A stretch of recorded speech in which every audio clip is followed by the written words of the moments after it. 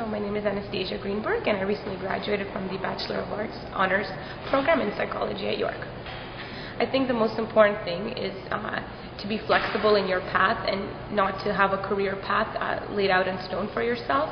I started here at York in business, and I really didn't, even though I was doing well, I felt that I really wasn't passionate about what I was doing, and at the same time I was taking a psychology course as my elective, and I became really inspired and passionate about psychology, so I switched over to the program, even though I was told that psychology was not as practical as business. But in fact, there were a lot of opportunities and career options that I have never thought of before. Actually being exposed to the program and being actually interested in what I was doing allowed me to accomplish a lot and open up a lot more doors than would have been open for me if I continued in a program that I wasn't interested in.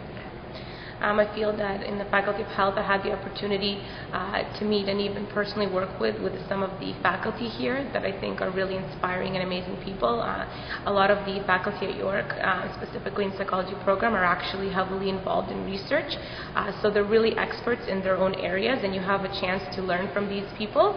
And I even had the opportunity to work personally in the labs of some of these faculty members, such as, for example, Dr. Ellen Bialystock, who has really helped me learn about research in a hands-on way, and really an experience that you can't get from the classroom.